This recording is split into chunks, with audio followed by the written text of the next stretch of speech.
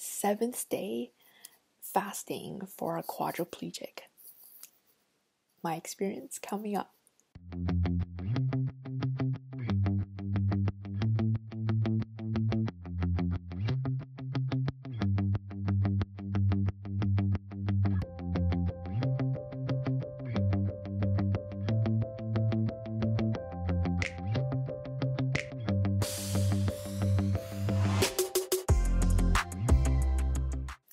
Hi everyone, this is Quen again.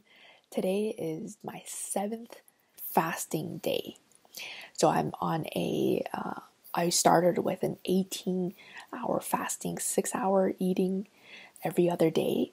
And last time I tried 20-hour fasting. It was a little hard. Today it was super difficult. I didn't actually plan on it, but it just happened. So my last meal yesterday was at 2:30 p.m. and I decided to have early meal as was my only meal of the day because I wasn't feeling hungry enough, and I had a large meal, so that was the reason for eating early and not eating. So I figured I can eat a little early, but since I'm up for a good challenge, so I thought I'd try the 20-hour fasting again, which meant at 10:30 today I could eat. However, things didn't work out that way. What happened is that we had an early appointment getting our vehicle looked at. We were hoping to be home before the 10:30, but it didn't happen, unfortunately. So that meant from 7:30 I had 1 cup of water, and that's it. I had nothing up until close to 11, and by the time 11 o'clock hit, by the way, 10:30 would be 20 hours.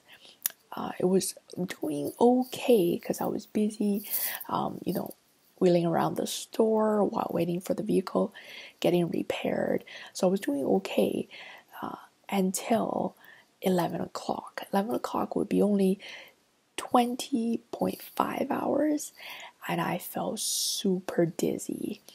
I had no energy. I was yawning the whole time.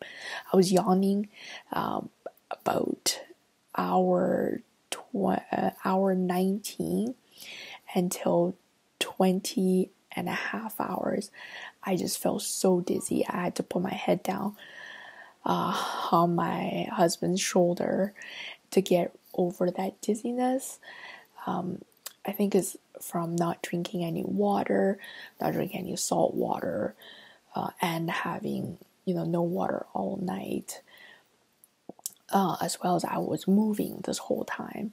I didn't do my extreme, my hard or medium workout in the morning either. I just been wheeling around for about 2 hours, so that may have caused my sudden onset tiredness and dizziness. That's what I'm thinking. So I came home, hurried up, guzzled down a bowl of bone broth.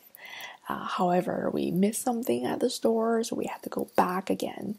And my husband was making Peking duck, so we were looking forward to that meal. That means that meal is getting pushed back, so we didn't actually eat food until 1:30. 1:30, pushed to a 23-hour fast. I probably will not or ever do this again in a while until I get, make sure I'm home, drinking plenty of water before I push for this long. And I ended up having a slightly bigger meal than I planned. I had about 650 calories in that one meal.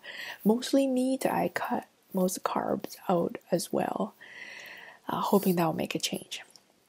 So, 7th fasting day, I've learned a lot. Anyways, hope you find my journey interesting, and don't try this without watching at least 10 days of it. At least that's I'm giving myself that mark if things aren't working out, if I continue to be dizzy and not feeling well, I'll probably stop for a little bit and regather myself.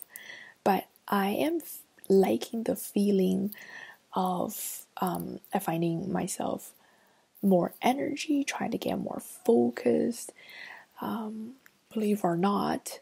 And I'm really careful with what I eat and when I put food in my mouth. So that's something better. Anyways, until next time, always look on the bright side of life. Do do do do do do do do.